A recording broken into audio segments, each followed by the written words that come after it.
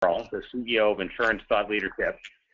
Here with me for today's panel are Nigel Wall, Head of UK Insurance, Capgemini Financial Services, Jeff Toe, Senior Director, Insurance, Salesforce, and Donna Peeples, former Chief Customer Experience Officer at AIG. I won't go into long bios. You wouldn't be here today if you didn't already understand that these are very impressive people who know a great deal about the subject at hand. Instead, we'll include bios, which we'll make available to you as soon as we're done here today. Thank you for joining us for this discussion on why basic channel integration for creating customer experiences that really resonate isn't enough to compete for today's customers, especially against new fintech entrants. We'll not only explore how to compete for customers, but how to delight them and win their loyalty for a long, long time. If you have questions as we go along, please send them to me, and I can ask them in the flow of the conversation or at the end, assuming we have time. If we don't have time, one of the panelists or I can follow up afterwards. So let's get started. As you'll see in the two slides that I'll put up during this section of our discussion, customers are unhappy with their experience with insurance companies. The problem is getting worse, and it's especially acute in the US. Donna, let's start with you, as long as you've specialized in giving customers a great experience. What is it about the experience with insurance that upsets buyers and potential buyers? And is insurance better or worse than the other industries in which you've worked? Well, hi, Paul. It's so good to be here, and hi to Jeff and Nigel and everybody out there. I don't think it's a big secret, Paul, that insurance as a category has been a low interest, low involvement category, a lot by choice, actually. And I mean, let's face facts. Who really gets excited about buying insurance? It's just not that much fun.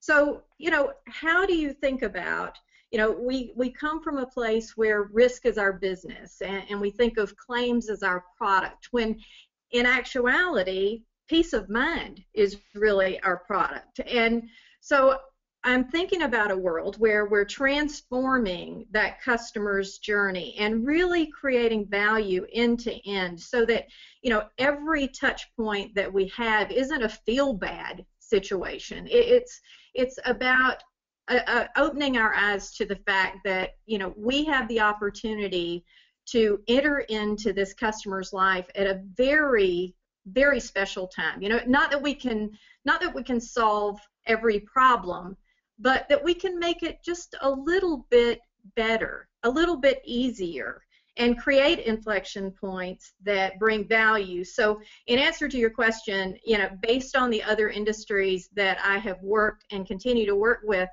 being honest, I think the first step is admitting we have a problem, is that insurance is a little bit behind the curve as far as how we think about the customer, from awareness all the way through advocacy. Okay, thanks. Jeff, customers have been indicating low levels of satisfaction with their insurers for the last few years. In fact, you have some data that shows that customers are now voting with their feet, or at least their clicks, going elsewhere, right? Yeah, absolutely. I mean, to add color to the Capgemini study that was done, which showed basically, dismal customer satisfaction rates in insurance. There was another study that showed that insurers are among the top 10 worst providers of customer service across all industries. So that puts them in the same league as airlines, cable companies, and credit card companies. That's pretty bad. And the stakes are pretty high for insurance. The implications are pretty severe. There's $400 billion in premiums across P&C and life that is at stake. And that's because 70% of policyholders are making renewal decisions in the next 12 months. 40% will probably move to another insurer because that new insurer can provide more personalized service. And basically the implications for individual insurers is big on two fronts. The first is you lose not just the customer for that one policy, but you lose the lifetime value of that customer. we know that over time, the more you can get a customer to adopt more products, the more profitable they become. So that's the first thing. You lose lifetime value of that customer. The second thing that insurers will suffer from when a customer leaves is brand erosion, because in this day and age with social media and mobile and so forth, bad news travels fast. So a customer who could have been an advocate is now leaving you and probably telling his or her friends about how unhappy she was with your service. So absolutely, the implications are pretty bleak for insurers. So Nigel, you've told me you think the problem will only get worse because customers are no longer just comparing insurers against each other, but are comparing insurers against the greatest experiences out there, including Facebook and Amazon. Would you explain what you mean, including that wonderful term you introduced me to, GAFA? Yeah, absolutely. And hi, everyone. Without question, I think from a carrier perspective, from a consumer perspective, the perceived problem is going to get worse. The interesting thing is the World Insurance Report that Capgemini has been running now every year for the last number of years in association with EFMA, across all continents, we've seen a significant drop, but the biggest drop of those is being north of 10% in the United States, which is a worry bead. And if I was the chief customer officer, the chief claims officer, the chief sales officer of any of these organizations, it would absolutely be an alarm bell to be saying, why is our customer experience dropping year on year? And I don't think are we doing anything dramatically different than we've done previously? Not necessarily. However, are we keeping pace with levels of expectation of things that we do elsewhere and compare to outside the industry? So there's not normally a single customer that I attend or talk to time and time again that gets compared to every other retail product or retail purchase that they make. More often than not, of course, those retail purchases that you make, they're joyful, they're delightful, they're exciting, and you want them. And to Jeff and Donna's point, not everyone wants this. It's seen as a grudge purchase more often than not. So our comparisons to things that are there to extract money from consumers' wallets in a positive experience are getting harder and harder, and the comparison against something that you don't necessarily want in the first place means that by standing still, the perception is that our experiences are actually dropping. GAFA or Google, Amazon, Facebook, Apple, it's talked about time and time again. And I can go into it in more detail shortly. For me, if I could describe the ideal experience for every one of us, we almost want data like Google have it, supply chain like Amazon have it, a community like Facebook have, and a brand like Apple. Now, if I put all those things together, this whole concept of GAFA, to me, gives you the ideal framework for what a great experience would look like. So building on what you just said about GAFA, let's get more specific about what that would look like for insurance customers. What have they come to expect or even demand from the companies they interact with? Let's keep on with you, Nigel. To stay ahead of the competition, what are some terms that you'd suggest that insurers should put in large type on their walls and focus on day after day after day? Yeah, great question. And I think if you look at the experiences that every single one of us enjoys day in, day out when we make a purchase, let me pick on Amazon, and Amazon Prime specifically. I am still in awe that someone turns up on Sunday morning first thing on my package I ordered the day before, and it's just there, or that afternoon. So for me, the convenience of it, the speed at which they operate and are able to fulfill those things, apply that to the same instance in a claim scenario or a midterm adjustment that you've got to go through a change to your circumstances or otherwise. So convenience, without question, has to be right up near the top. The other one for me that I think is really important is relevance. How do we stay and remain relevant to our clients and our consumer base time and time again, as opposed to a purchase that we do once a year or at a certain point in the year and then come back to 12 months later and forget about it. It's how do we create and remain relevant to that customer time and time again. And they're two of the many words I'd have straight up at the top of my list. As I said, each of those clients is used to the pace of change. They have an easy way to change if they want to. That, I don't want to say customers are fickle in any way, but they have the opportunity to change if they so choose to do so. And I think the number of partners that are coming together outside of pure insurance now, the orchestration of the end-to-end experience is getting more and more exciting. There's announcements day in, day out. I think the last one was with ADT and Nest as an example, about how you become relevant to your customer by doing more than just insurance. Okay, that's a great start. Jeff, what words would you add? Well, speaking of keywords at Dreamforce this year, I'm going to be talking about the 5 Ds of disruption. I figured I needed to one-up Nigel on his GAFA acronym. But seriously, one of the Ds is about disruption in distribution. And distribution is about 2 key words. The first is seamlessness. So policyholders expect to have a connected brand experience, and this relates back to GAFA. They're expecting the Apple-like experience. And particularly if you're an insurer who's going direct to consumer, you want to provide that effortless experience to policyholders across all phases in their journey, whether it's in the acquisition journey, whether it's in the grow journey, whether it's in the service journey, or in the renewal process. So that's the first word, is seamlessness. The second word I would add is stickiness. So just like policyholders, producers, these brokers and agents, they're people just like you and me, and they have similar expectations. They expect a GAFA-like experience. And if you can provide agents and brokers with the latest product updates, support, and experts with the same ease as in a community like Facebook, you're creating loyalty and stickiness. I also just wanted to add a third word, a bonus word here, and that's integrated. And the reason why I bring this up is because oftentimes when we work with insurers, one of the barriers to reaching the world of GAFA is integration across the siloed processes and data. So insurers have grown through acquisitions.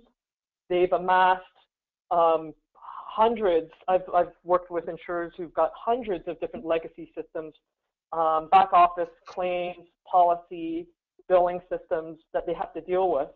And you can't achieve a true single view of a customer without integrating all of these various pieces. So the third word that I would add is integrated. Okay, so those are great words. Donna, how would you take the concepts of speed, relevance, seamlessness, stickiness, and integrated or integration and tie all those together into a way for insurers to think about their customers? Well, first of all, let me say what Nigel said about how we think about our competition and how we're compared. Absolutely true. I mean, we live on this big horizontal plane now where, the experience that a customer or a stakeholder for that matter has with a company is compared to their last best or worst experience, not to who we thought of as our competition. So shout out to Nigel on that one. The words that I would put into your mind, Paul, are people, process, technology, and culture. And always starting with the people. We have to stop thinking about sorting data, and we have to start thinking about beating hearts. There are real people behind not only the decisions that are made, but also, behind every process, behind every interaction. I think as brands, we have to decide what it is we stand for. I'm not even sure what world-class looks like. I will tell you, I see everywhere pockets of brilliance that go on inside companies and insurance and other industries. But I think, one of the first steps is really creating that consistent good, before you hope to overcome the other obstacles that we all have as companies. Balancing the needs of the customer with the realities of each and every business that we're all part of, standardizing where we can, and personalizing where we should, as Jeff said. It's been my observation, we all talk about busting silos, but silos are like cockroaches. They're going to outlive us all. So, how do you think about those verticals where we all take such good care of the customer and say we own them, when in fact we're all just caregivers for a certain amount of time along that customer's journey. So, you know, the elegance or lack thereof of those handoffs is where I would also focus, and careful to warn that while technology is great, you know, technology for technology's sake is not a good thing. So really being thoughtful and deliberate about every single step along that customer's time with us, and every single interaction from the customer's perspective is what I would add. Okay, I'm feeling inspired. So now we're at the point where the rubber meets the road. So let's talk about what insurers have to do to prepare themselves to deliver on these things that customers are demanding. Jeff, you and Nigel worked on a report that looked at the insurer capabilities that are needed to give customers that sort of experience. Can you start by telling us a bit about why it's not enough just to address the popular front-end interfaces that touch the customer, like mobile, social, or a great website? Yeah, absolutely. You know, the popular front-end interfaces just isn't good enough. You could have a single pane of glass, and that could be a good start at the outset. But the underlying communication channels, and as I've mentioned before, the back office data is still siloed. So, you know, let's just take a use case. If I'm a service agent or a sales agent, regardless of what kind of device I'm using, whether it's a desktop or a mobile device, I want a single view of that policyholder that pulls together things like claims history, policy changes, interaction history, and I want all of that in addition to policyholder profile information. So that profile information may also include things like household, you know, who are the key members. If I'm a life provider, you know, it's important to me to know who the spouse and the children are, because they could be potential dependents or beneficiaries, right? So tying all these pieces together requires more than just a unified front-end user experience. You need to actually unify the underlying pieces, right? And the second key takeaway that I want to leave you with is that it's not just about having a view or access to the data. It's also about being able to perform analytics on that data. So it's not just viewing it, but it's what you do with the data. And you know, the question that insurers need to ask themselves, if they want to take it beyond just single pane of glass, is how are you going to run your business rules and drive next best action on the data that you have if you don't have that integration that's happening underneath that single pane of glass? Okay. Nigel, you highlighted 7 capabilities in the report that have a direct impact on improving customer experience and that are important for insurers to tackle. Given that we don't have an unlimited amount of time, how about if you talk about the 3 areas that you found were especially important and most problematic for insurers? Sure. I think a good segue on the back of what Jeff was talking about. The ace of spades, as you see in front of you, and actually you mentioned it's for insurance, but equally this model is replicable in almost any industry. We obviously have to change the core capabilities inside them, but the 7 categories are pretty consistent across multiple industries, which is nice because it gives us the ability to compare how we're doing against A, other industries, and B, where we actually want to get to. So you'll see the 7 things in front of you. The 3 that I'd pick out, and again on the back of what Jeff was saying, are connecting elegantly, engaging regularly, and seeing completely. And what I mean by each of these, I'll give you a couple of examples of these. I can't believe I'm saying it 10 years on or 15 years on from when I first saw it, but seeing completely, actually understanding what our customers have. I'm sure I can probably feel some smiles at the end of the webinar if I said that most organizations I speak to don't necessarily have a full view of the number of products or the interaction points that each of their customers, brokers, agents, or otherwise have with their customers. And it amazes me in this day and age that we haven't got to the point. It's absolutely possible. We haven't been able to exercise it fully about how we bring all those things back to that single pane of glass that that Jeff talked to. So getting that single view and using some of that insight and data that we can then take from our customer base to drive an increased share of number of products per customer that we may have will give us the ability to do a lot more with the clients that we have, as well as identifying cool things like where are the product niches that we need to pick up on that will drive better relevance for our client, back to the word I mentioned earlier. So seeing completely for me is absolutely critical. It's both the start of the process and it's the end of the process. It's no coincidence that this is sitting underpinning every other one of the other things that you see on the ACE in front of you. This is absolutely key to driving everything else that we do. The two other ones I talked about were engaging regularly.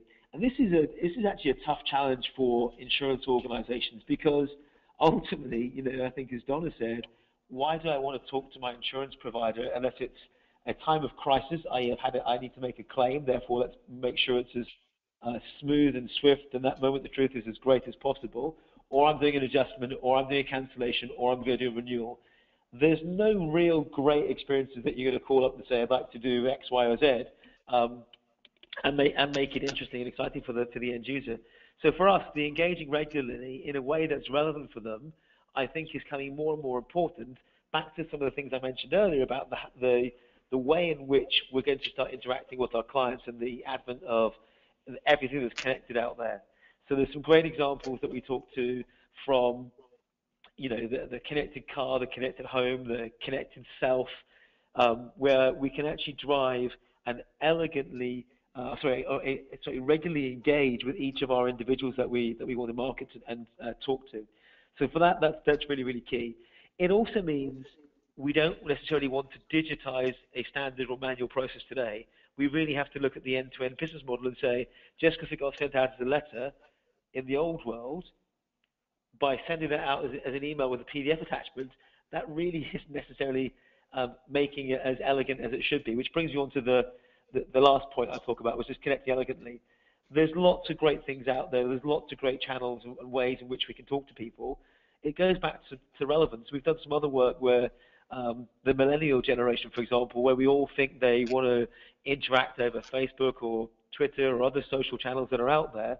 The reality is they want to connect in a way that best suits their experience. And millennials, for example, want to connect in a way that says, we actually have no clue what we've bought, and we're worried about what we've bought. Therefore, can we speak to someone that's going to give me the assurance and confidence and then walk me through a certain process? So connecting elegantly isn't necessarily just about digital or multi-channel or otherwise. It's about being able to support them across all of those things in a way that suits that business going forward. So there's just a couple of the examples that we can talk about for those three. And of course, insurance has more of a problem than a lot of industries do, just because insurers will connect directly with customers, but then also do an awful lot through the agent channel, whereas Apple can deal, say, directly with me when it tells me to watch or whatever. So that seems to me, anyway, to really complicate the issue for a lot of insurers. So, Donna, to make those issues concrete, as long as you're the person who was responsible for delivering a great experience, despite whatever limitations there were with the technology, would you tell us what it's like to struggle without the technology being quite up to the task? Yeah, Paul, and I kind of go back always to the people, and for anybody out there who hasn't done this as an exercise, I really encourage you to do it. And I had the opportunity with a lot of different companies I've worked with to sit in the call centers. And it's always ironic to me that the call center folks, while generally, not always, but generally, they're some of the lowest compensated, maybe some of the least trained, still represent the brand every single day as surely as the senior executives when they're speaking on analyst calls or to the street. And those people are really where the rubber hits the road. So if you haven't gone out and stood in the retail locations and seen the interactions, if you haven't sat at the call or processing centers, these are the warriors of your brand and of your company. And there was a study that was conducted around call centers that in 2013, the average number of screens that a CSR would have to pull up to get to what you and I as a customer would think is a relatively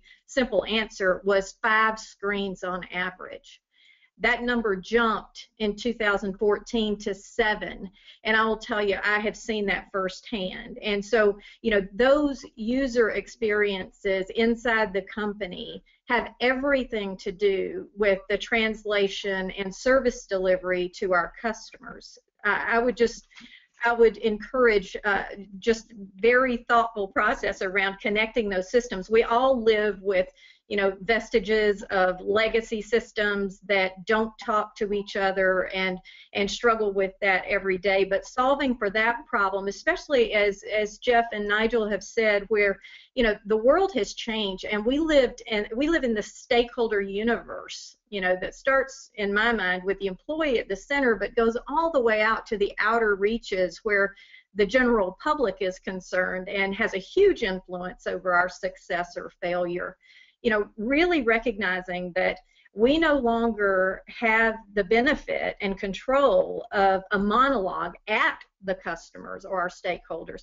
We have to have a real-time two-way dialogue with them, and we have to be consistent in what we say, because it's no longer word of mouth, it's a world of mouth out there, as Nigel said. So I would just say, you know, in the mix of all the technology, all the possibilities, keep in mind that, you know, we talk a lot about the customer's journey, but there's also equally as important an employee journey that creates this double helix that is the corporate DNA.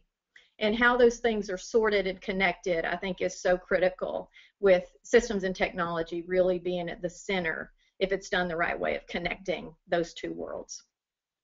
Okay. I'll summarize just for a second here, because I think the points you guys are on are so important. You're talking about how the world has changed and how insurers really need to adapt to provide this great experience. But even before they can get to the point of starting to deliver on that vision, they have to do an awful lot to tackle major issues with their legacy systems. So the question I guess I'd pose is, how do we get there from here? Nigel, it isn't possible obviously to get into the whole roadmap, but how would you tell people to get started as they think about tackling these major issues that they have to solve with these systems, so that the poor folks in the call center don't need to run all over the place tracking down little bits of data here and there? Yeah, I think it's an age-old problem, and as Donna described it, I've sat in those call centers, I've worked in those call centers, I've seen it firsthand. We're also, every one of us as a consumer, every one of us has bought this, has interacted. I often think that we approach these things the wrong way, or it's the wrong way if you're a client sometimes. We often approach these inside the organization as inside out, let's go fix our stuff and then bring it back to the customers. The other school of thought, of course, is looking at it outside in and thinking there as a customer, agent, or an employee, and working out what it is, the process I go through.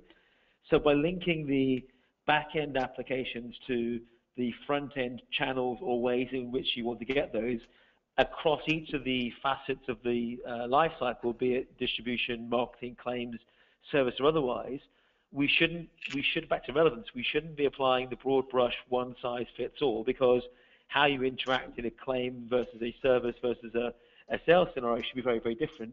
It should also be relevant and contextual to the individual based on what they're up to. So if it's someone who's just bought a policy and is calling 3 or 6 months later, it's likely to be because of one of X number of reasons. Let's make sure we make it as easy and simple as possible. Equally, it's not as straightforward as applying a piece of technology across the whole lot and giving access to old legacy-based systems that were built to provide annualized or other statements that give you a transactional view of the world. It's marrying transactional, interactional, and context together to give you an ideal scenario. So where to start really is to, for me, without question, is to think like the customer, think like the person you're trying to interact with, and the scenario in which they're operating within, and use that to then drive the conversations.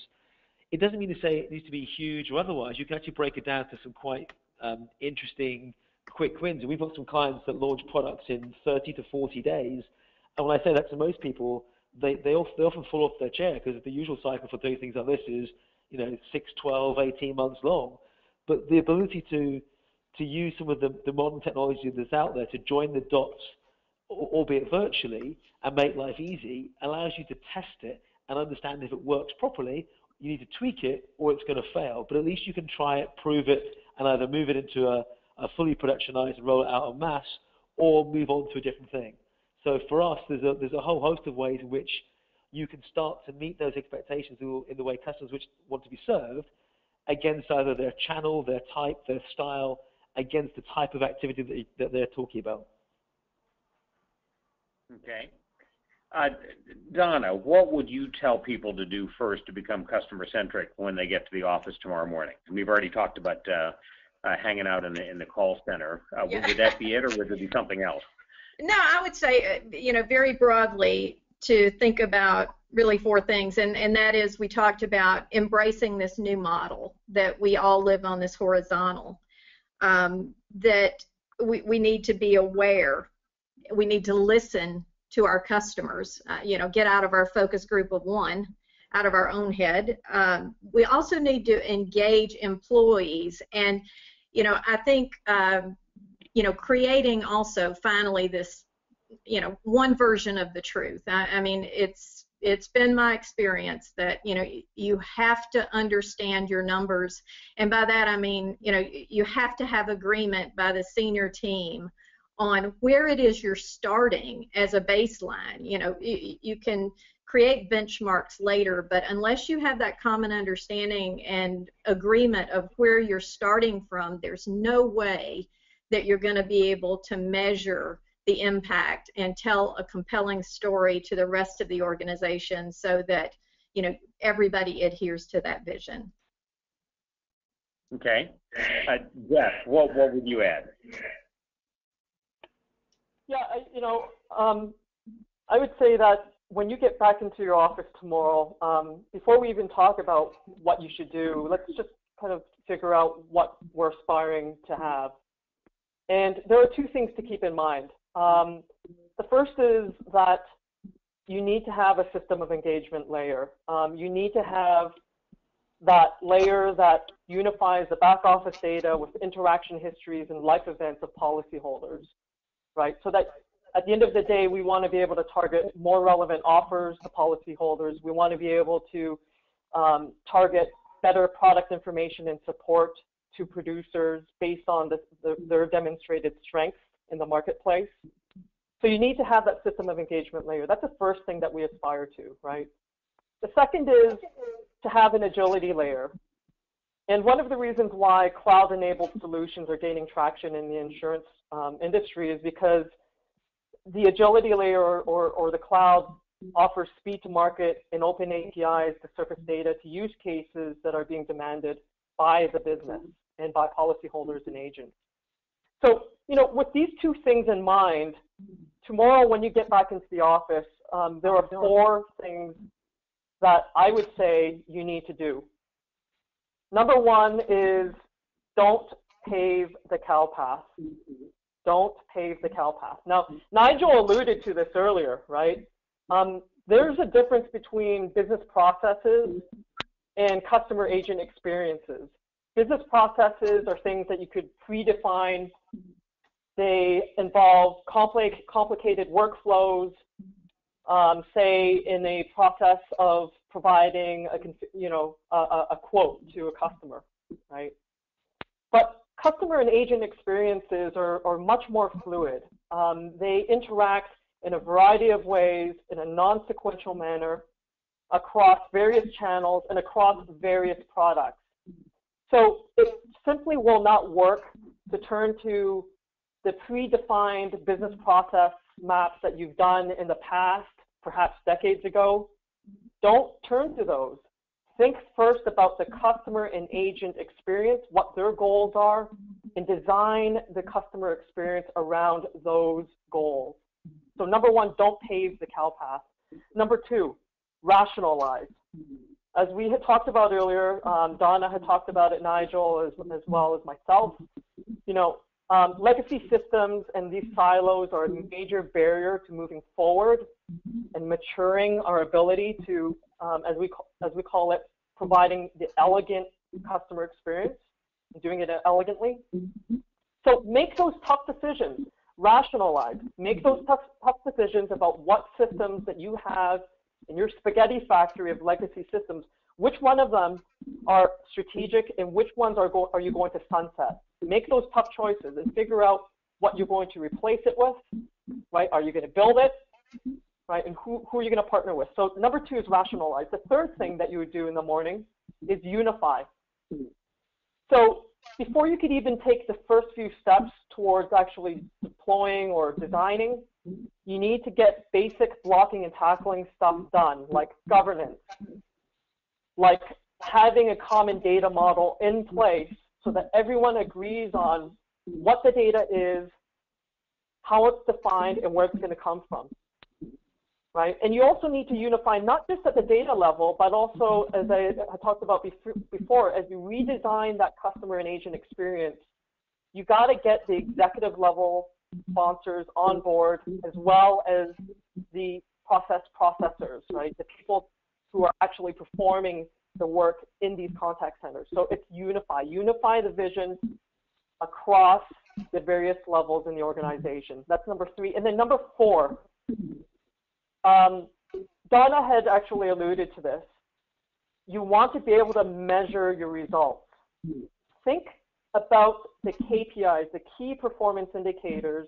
Donna had talked about establishing that baseline. I would also add that you want to be able to tie business outcomes and key performance indicators to your actions. So whatever use case you're defining on your roadmap or whatever initiative you have, you're going to need a business case to green light that and get the funding to move forward. But you're also going to need to be able to say at the end of the deployment and after we've let it run for a little while, have we met our objectives? So these are the 4 things. Don't pave the cow path, rationalize, unify, and measure. Okay, that's great advice. Let's talk for a second about what it looks like when an insurer gets the customer experience right. I mean, that's obviously the payoff, even though, as you guys have said, as we talked about this, that it's important to note that the work is really never done. I mean, you can make great progress and win for a while, but you have to keep going to make sure you continue to delight the customer. So, Jeff, maybe you could talk a little bit to this slide, and then Nigel, I guess I'd like to ask you to talk to the next one and tell a success story, maybe based on something that you and Salesforce have done together, so we get a sense of how great things can be when things do go right. Yeah, absolutely. So this particular slide is really about recognizing that you can't just flip the light switch and then overnight, you know, the insurer reaches a transformational state, right? That 4th phase there. Instead, you need to take sort of a crawl, walk, run strategy where you're laying down the foundation that provides the ability to deliver on the subsequent phases of automating your processes and optimizing them, right?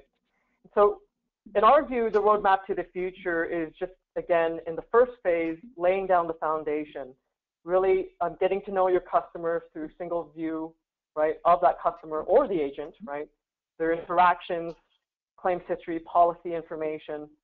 And the way you do that is to think about how you're going to integrate your core back office systems. And it's not just integrating across the core systems, but also across channels, because as I mentioned before, that policyholder and even your agents are going to be interacting with you through a variety of different channels as well as through a variety of different products. So you want to lay that foundation. In the 2nd phase, you want to really focus on providing contextual information. So now that you've personalized, you're reaching sort of a personalized experience in the foundational phase. In the 2nd one, you want to provide context. And by that, I mean, when we walk these contact centers and we look at the way service agents and sales agents are interacting with the system, oftentimes they have to do a lot of swivel chair integration just to know, well, what they're dealing with. What is the context? Who's the customer I'm talking to? What is the product they're interested in? What was their last interaction? Am I going to make that customer repeat the same kind of information? And that swivel chair integration requires a lot of manual reconciliation across different systems. And so what we want to do is provide all of this through a unified view, but also have the underlying integrations in place, right? So that they can provide a targeted offer to the policyholder. The third is around optimization, and this is really about optimizing not just the service process or say the sales process per se, but how marketing integrates with the sales process and how the sales process ties in with the service process, and integrating and optimizing across these three key functions, right? And then on top of that, providing an analytics layer in order to perform the right kinds of decision-making that you want to make across these three functions, again, of marketing, sales, and service. And so by doing that, what you do is you provide the ability to listen for opportunities, things like life events, right? We just, we were working with an insurer, and they were talking about the various kinds of life events that trigger conversations or opportunities for cross-sell or follow-through on leads. These could be things like, being near tax season, or a child just graduated, or someone just changed their jobs. All of these things represent opportunities to create a conversation and to cross-sell. And so you're not going to achieve that without having that integration, again, across marketing, service, sales, and analytics. And then finally, the fourth thing, we alluded to this earlier, but believe it or not, there's a lot of insurers who are doing some really amazing stuff out there. For example, around usage-based insurance. So things like Internet of Things, and one insurer is providing fits to policyholders so that based on their lifestyles, the insurer is able to provide the appropriate discounts in their policies. And you're not going to get to do fancy stuff like that until you've done all of the foundational work in the phases that precede that, right?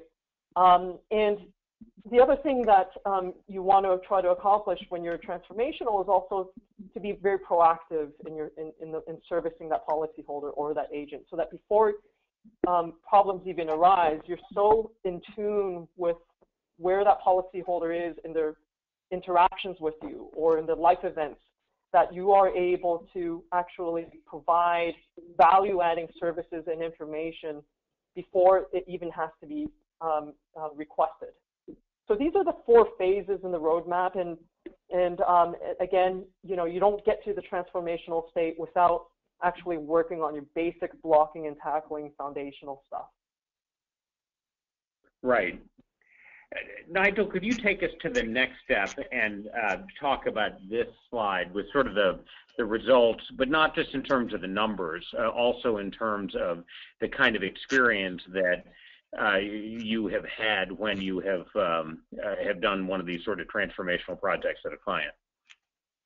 Yeah, absolutely. And one of my favorite phrases is think big, start small, act quickly. And I think that beautifully summarizes the 1 through 4 phases that Jeff's just talked to. The think big part for me is just to understand what is it we're trying to tackle in the first place. What is it we're after? And you'll see some of the numbers at the bottom that we have here. Is it lead volume? Is it upsell, cross-sell? Is it service? Is it retention? The thinking big part is all about understanding and being crystal clear on that vision. Why are we doing this in the first place? Back to what we said earlier, and let's not forget the absolute business strategy that we're trying to achieve in the first place here. So the think big piece is having that vision.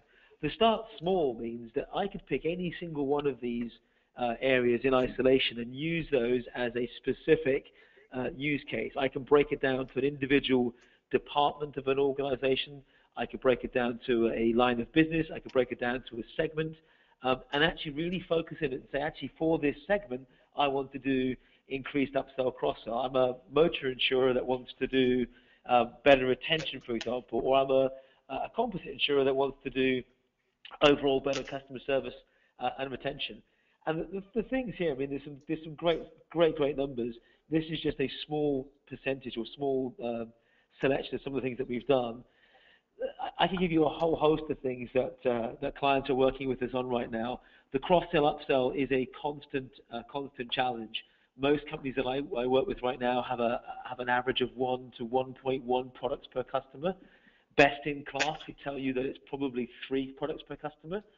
So what's the route from 1 or 1.1 to 3? And getting that increase in cross-sell and upsell goes back to the things that we talked about earlier, and that's understanding the customer, giving you full insight to things, engaging regularly, and connecting elegantly. So all those things come back to full circle to say, actually, if we can get these things right, the prize is worth it if we're going to go chase these things. So that's cross-sell, upsell. Lead volume, again, is how we can turn this from a reactive world to a proactive world. There's one thing that I love about insurance is that it's almost certain. We always want it. We know we're going to have to renew in almost all cases. How do we get there before they actually come to us in the first place? And using that data and the ability to engage regularly, we have the ability to be much smarter than we're doing with it right now. The flip side of that is customers might think we're being too smart and be scared of I don't want to say big data, but be scared of the big brother type scenario that are possible. And believe me, it's absolutely possible to do some crazy things out there that will drive some brilliant, not just cross-sell, upsell, but lead volume increase and so much more. So there's some great clients that we're working with out there.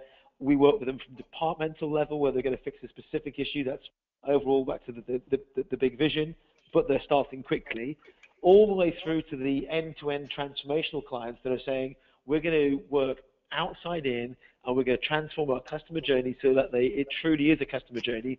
And when they call up, we call them Nigel, as opposed to what's your product or policy number. So we're moving very much from a product-centric and policy-centric world to a customer-centric world that allows us to spread our wings with the clients and get much more engaged with them.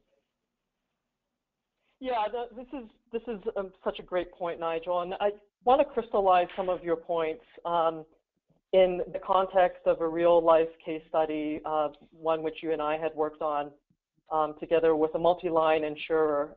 This particular insurer, their vision was to create what they called an interaction management platform for 3 key things. The first was for the policyholders. So a key area of focus was the customer experience.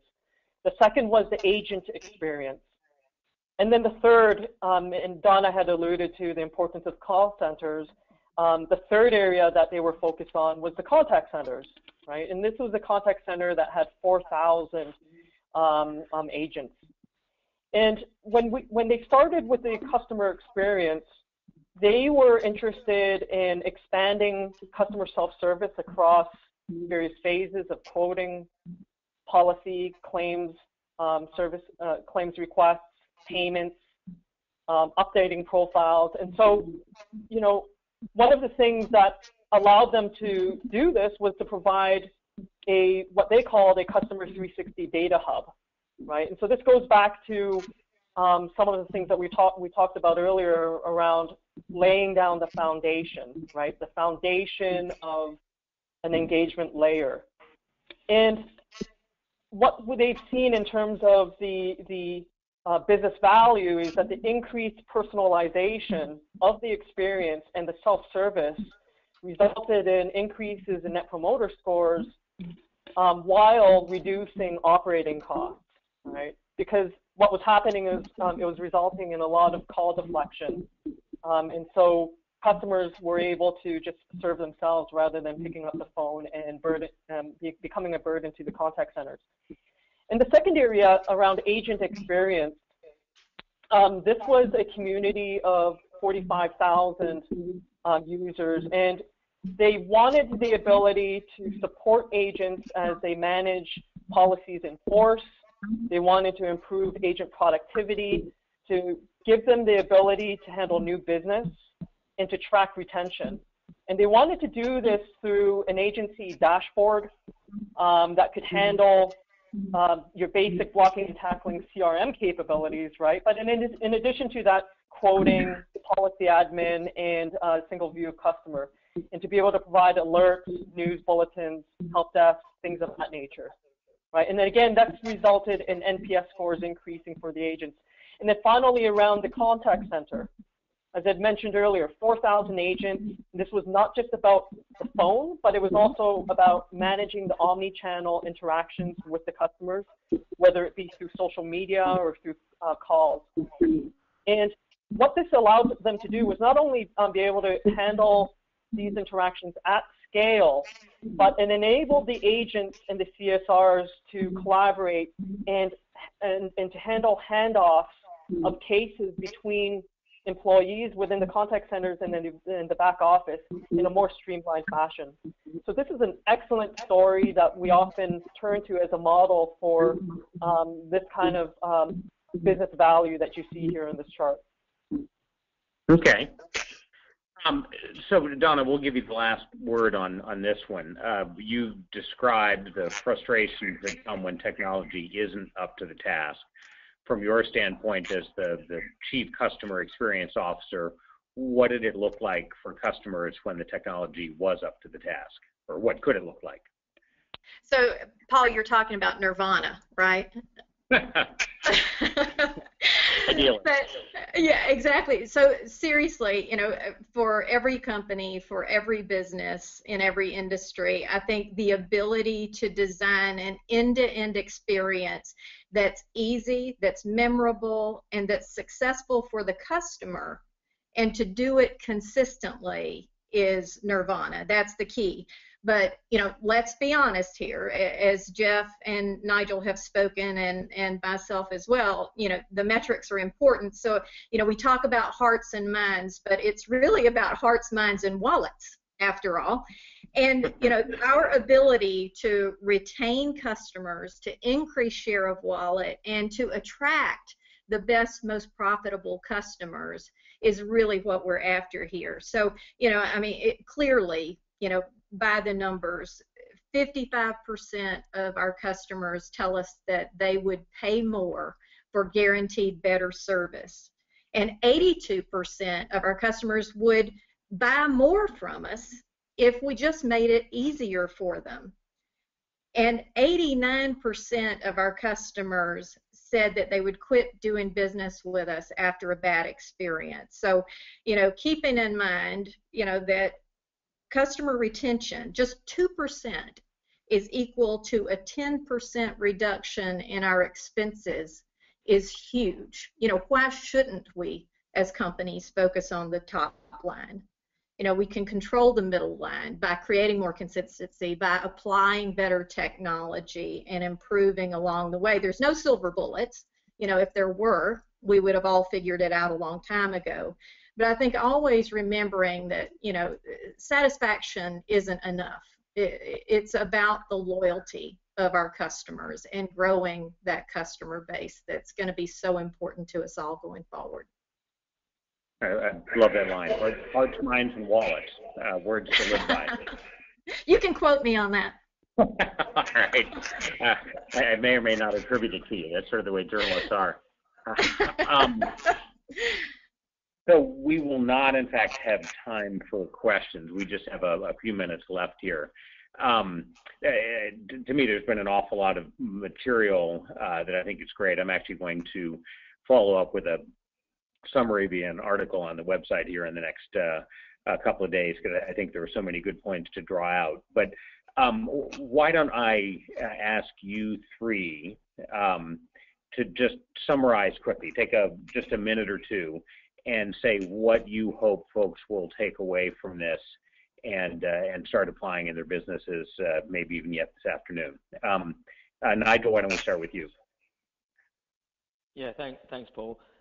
I guess for me, I go back to the two words that I mentioned earlier, and that's relevance and convenience. They're relatively long words in themselves, and I think if we can make sure that we maintain relevance to our clients time and time again, especially as this continued connected world evolves, we have a massive opportunity in insurance to be part of it. If we fail to do that, I think we can quickly become irrelevant and have a very different conversation, and that customer experience point is picked up with by the car itself, the home, or whatever's controlling that, the health plan or otherwise. So being relevant is absolutely critical. I think we need to evolve with those partnerships, and as those orchestrations change, I think that will be thick and fast over the coming months and years. And finally, convenience. It's an age-old saying, but we've got to be easy to do business with. And you saw at the outset the 10% drop in the US, a 10.5% drop. It's dropping for a reason, not because we're getting any worse at what we're doing. It's because everyone else is making it as easy as possible, and the expectation of that bar is rising time and time again. So we've got to make sure we stay on the right side of that bar to make sure that we continue to be a convenience for our customers and easy to do business with. So that's my two. Okay. Jeff, how about you? Yeah, so Nigel ended with 2 nouns. I'm going to end with verbs. The first verb is don't pave the cow path. I got to just reiterate that. Don't turn to your old business processes and old ways of doing things, and really think about how you're going to reinvent the customer experience from that customer and agent's perspective. So that's number one. Number two, it's about rationalizing, and I'm just going back to the 4 verbs I used earlier. Rationalize and figure out, make those tough decisions. Figure out what you're going to sunset and what you're going to keep as strategic. And then unify and measure. I mean, I've talked about those earlier. So those are the 2 verbs. And I would also just want to add that, you know, think about what you want to aspire to. And then the 2 key principles of doing, you know, improving customer experiences around, number 1, having that engagement platform. Have that engagement platform. And then number 2, have an agility layer so that you can make it happen with quick time to market. These are the 2 final thoughts: engagement platform and agility layer. Okay, so Donna, they've taken the nouns and the verbs. I don't know if that leaves you with the adjectives or the adverbs or conjunctions, but how would you summarize? You know, I have this incredible urge to diagram a sentence after all this. But I would just say I think it's really important, you know, in the bigger context to stop thinking about transactions and start thinking about relationships, and whether they're customers or they're employees or they're part of the bigger universe of stakeholders, including the intermediaries and the legislators and the regulators, you know, it's about the people. And always keep the people, you know, in mind. Be data informed and technology enabled, but always think about the people.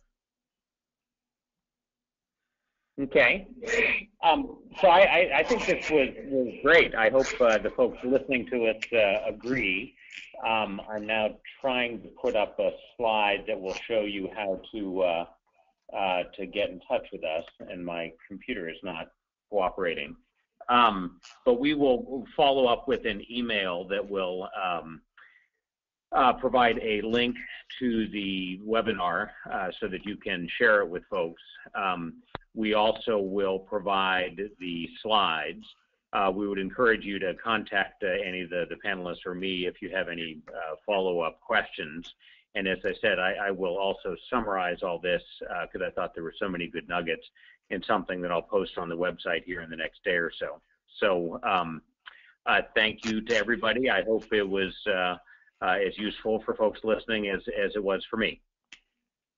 Have a great day, everybody. Thanks all. Thank you. Bye-bye.